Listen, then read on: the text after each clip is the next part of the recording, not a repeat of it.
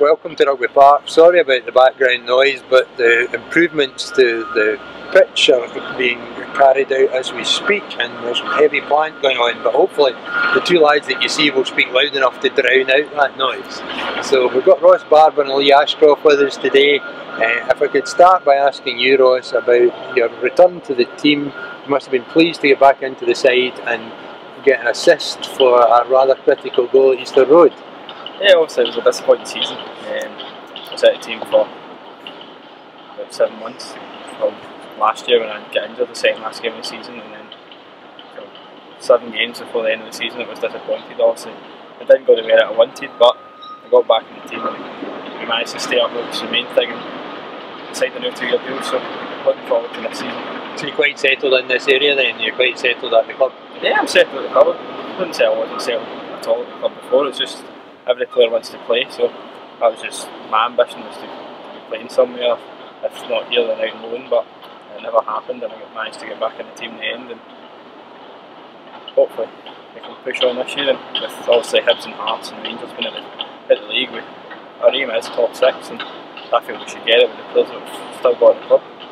Tell us about that wonderful cross. Was it intended to be scuffed towards Boyd's right foot, or was it actually a higher ball into the area? No, I wouldn't say that. You're watching, you're watching. If you look at it, there was only Boyd in the box, so I knew when it'd kind of be, so I just kind of hoped that we'd find them, and once the ball finds Boyd, they usually around the box, usually scores, so that's what happened. And suppose pure strikes are not necessary. Just ask Mr. Neymar about that. I wasn't the cleanest cross though, but it reached him, didn't it? So that was the main thing. Moving on to you, Lee. Beginning of last season, what were your aspirations and ambitions? Well, just to be honest, at the start of the season, I made under KFCSA I made 3 towards the end of the season. So obviously with Alan Johnson coming at the start, it was like having to impress somebody new again, basically. But at the start of the season, I was just hoping to maybe get a chance and keep my place at the team, but it didn't really happen at the start of the season. But then I eventually got my chance up at Ross County, and then from there on I played quite a bit, so I thought I was very pleased with the amount of games I played during the season, and being able to keep my place in the team with the amount of players we had was good. So, I loved every minute. So were you surprised looking back how far you came in 1 season? Definitely, because as you said, at the start of the season I was on the bench quite a lot, but as a centre half I had to come on off the bench as a sub, so I wasn't really getting a chance in that way. But once I got my chance against Ross County, we obviously won the game, and then from there on I just pushed on and tried my best to keep my place in the team, and I've done alright, I think, to keep my place in the team. So we had a few different defensive partnerships. Was there a standard language across the back, or how did you communicate with one another? Well, it was always good because Pascal speaks good English. It was good to come in. My first game actually I played next to John Tessler, who's a left back. He played centre half that first game with me, so I didn't know what was going to happen. This pass was going to come back in or not, and that's what actually happened. But it was great playing next to Pascal, obviously an experienced player. He helped me through a lot of the games and stuff, the early on games especially. But no, everything was fine across the back. It was good to play with the experienced player there. I think it helped a lot when I first started playing. So I'd say a lot of it was down to Pascal helped me out when he was playing at back. So what about Maximenko? How was he to play with? He was good as well. I mean, he wasn't as vocal as Pascal, but we'd done a lot, and he'd been at the club for a good while, so I knew him and stuff. And then he came in that game against Aberdeen, and I'd obviously played beside him in training and stuff. So no, it was once he came in I felt quite comfortable, and then obviously as the games went on, playing a few games, we get more comfortable next to each other, and then no, it was good playing next to someone like that. And he's made an appearance for Brighton as well, so he's played in a big game before, so internationals as well. So if I can take you through the last week, what was the roller coaster of emotions like going from Tynecastle to St Mirren to Easter Road? Well, after Tynecastle, everyone was kind of down, but in a way I'm kind of glad that happened, because it was kind of the ups, and everyone had kind of wrote us off after that as well. The boost we did, we'd be in the playoffs and had been written off, and then the players kind of came together.